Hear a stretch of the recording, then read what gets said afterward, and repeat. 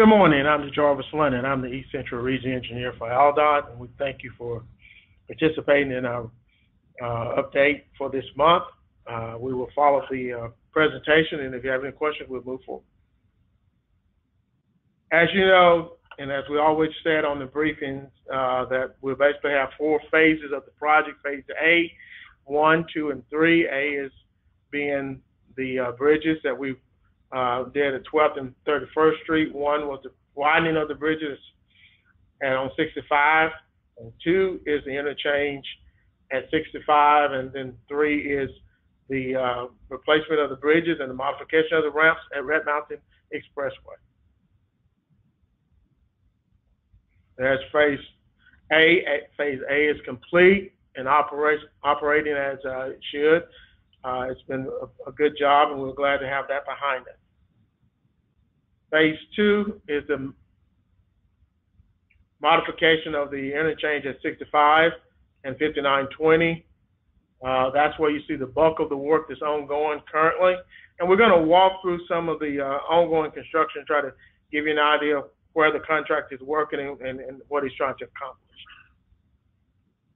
This is a shot of I-65 looking south toward Montgomery. And you can see to the left is our proposal, or the rendering of the proposed project after it's complete. To the right shows some of the work that's ongoing. And we're trying to show you, give you an idea how that work is tying in to what's ongoing.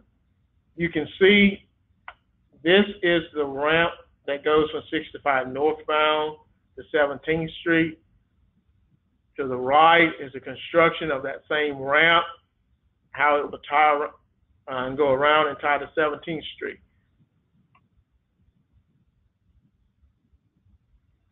This is also looking south, and you can look to the right there. You can see all the ramps. This is the ramp that we're coming out of the city to 65 southbound.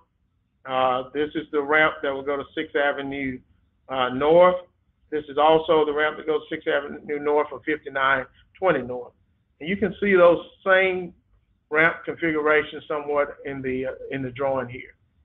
You can see the ramps that are taking shape as the construction proceeds. This is a view looking into the city, and these are the ramps, the exit ramps that will come out of the city. This is the ramp that goes to 65 northbound. This is the ramp that goes to 65 southbound. And this ramp goes to 59 southbound. And you can see those ramps somewhat in the view. This is the ramp to 65 northbound. We just opened that in the last month. So it's operating as it will. Also, you'll have ramps that will tie coming out of the city in the same location going to 65. And that's the columns for the ramp that goes to 65 southbound. And there will be another line of columns you can barely see on the view, but it will be going to 59 southbound.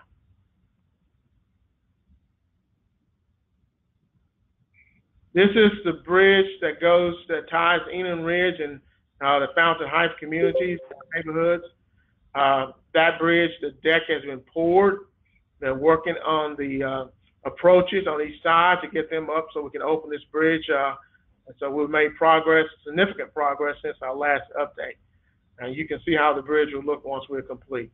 The good thing about this bridge is that we'll have 2 rails, one that will separate the children that will be walking to the school. Tuggle School is just to the left of the view there, and they'll be separated from the traffic as it crosses the bridge. Let's talk about some of the closures that are ongoing on phase 2. These are permanent closures that we've shown you in the past.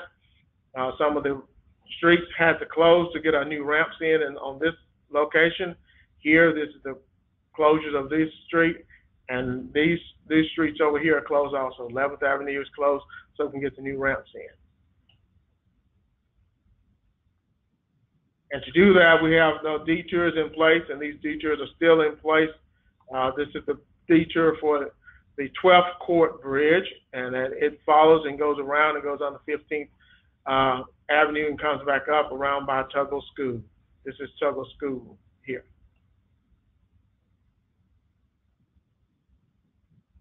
As you know, the 17th Street Bridge is temporarily closed, but we will reopen that with the new ramps that we showed in the previous viewing. 9th Avenue is temporarily closed. There are some temporary closures in order to do some work in that area. And that'll be ongoing until the completion of the project. Even in phase 3, some of 9th Avenue will be closed in the future. But right now, it's just a temporary closure.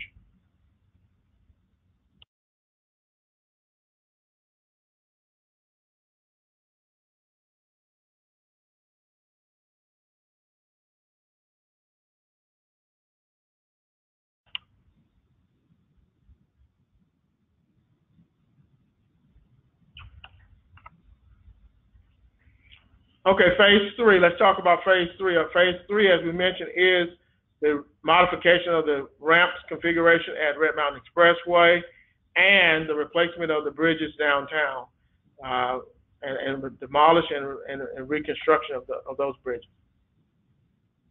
This is a view looking southbound at Red Mountain Expressway. Some of the work that's ongoing in this shot is the fact that we're going to widen this ramp so that in both directions you'll have 2-lane traffic.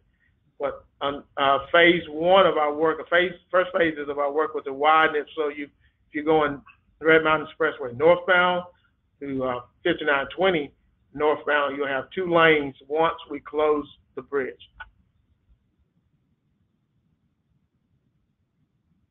This is a view looking westbound. This is some of the work of the ramp, the new ramp that will be put in place for to go in, the exit, and the entrance ramps to 25th Street. I have a better view to show it as we go forward. Okay, this is a shot looking eastbound. This is the proposed rendering of the project, and this is where we are today. This is the ramp that we're trying to get in place before we close the bridge. This is the entrance and exit ramp that will be in place prior to the actual bridge is closed. And so we're working very hard to get that in. And this ramp will be replaced also, and this will be demolished and replaced.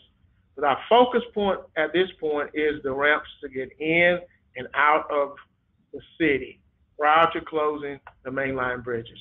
You can also see where we cut off the ramp, the existing ramp that was in place, the circle ramp that used to tie to 11th, that's been removed.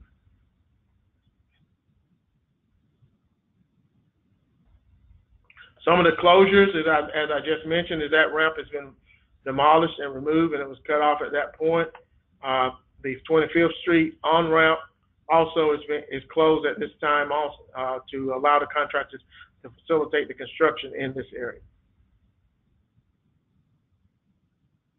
Other closures is a temporary closure at 28th, and also temporary closures at I-59 during off-peak times primarily. And let me mention that primarily we're not putting out releases on every closure. There are so many ongoing at this point in time, but primarily those closures are done at night, and there will be closures. So we send out a blanket release, and we will send a new one out shortly that will say that be mindful, there will be closures, delays, especially during night. There may be some rolling roadblocks during those period times. When we do have a rolling roadblock, and it will be a significant closure, we will try to send out a special release on those. Other closures is temporary closure of Reverend Abraham Woods and 28th Street in that area.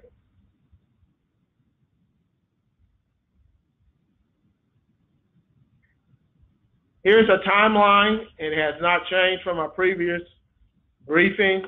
As we mentioned, phase A and 1 is complete. Phase 2 is scheduled to be finished by August 2018. and phase 3 is scheduled to be finished by November 2020.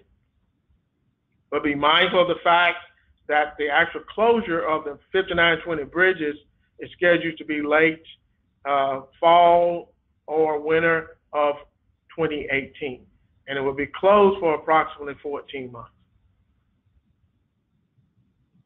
With that, we'll take any questions at this time.